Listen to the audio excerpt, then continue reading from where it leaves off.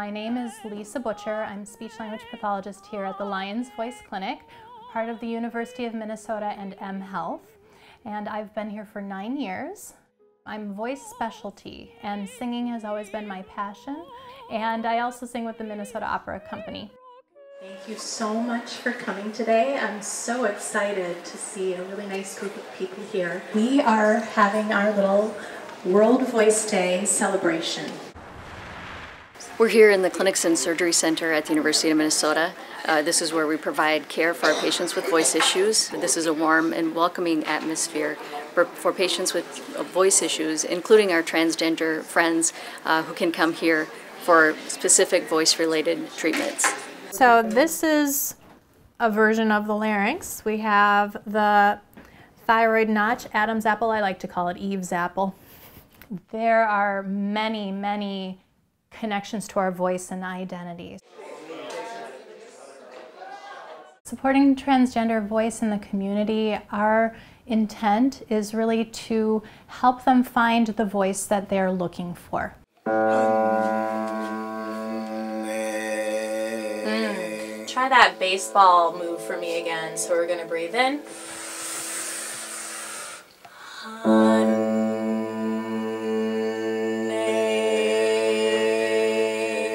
Nice! Isn't that amazing? Magical! If we feel that our voice is not congruent with our identity, that can be a huge disconnect for people and can cause vocal dysphoria for some. Let's play with our voices for a little bit. I'll do it with you. Ready? Okay. We're going to breathe in. No, named her newborn Ned. I'm trying to understand where that line is for people and how can I help them to find their true voice. I feel like this is kind of the next step for me to kind of get some help with some of the personal goals that I have and to get a lot of support and to be in an environment that it feels like a safe space and that could address some of the specific vocal issues I have with having a trans voice, as well as a lot of the emotional blockage and kind of the trauma and protectiveness that a lot of trans people have.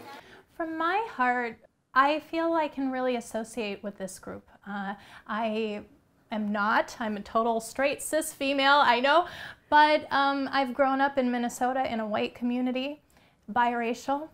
Still on a regular, maybe even weekly basis, I can't really go around without somebody asking me what I am. And so that is where I really feel I can relate to this in some way. I know what that feels like, and I want to help other people feel comfortable talking about themselves. I felt more relaxed. Yeah. Oh, so this is good. You looked more relaxed. Your neck was more relaxed. It was a really big stretch just signing up for a voice lesson. Like that was a big step of growth for me.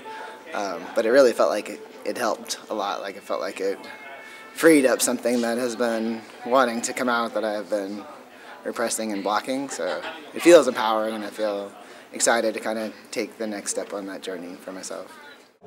First group up is going to be the Trans Voices Festival Chorus, so would you all please wend your way to the stage?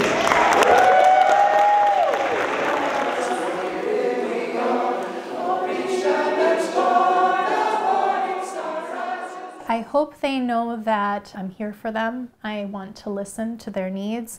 I want to be encouraging yet firm in helping guide them to where they want to go. And I'm hoping to walk that journey with them as they find their voice.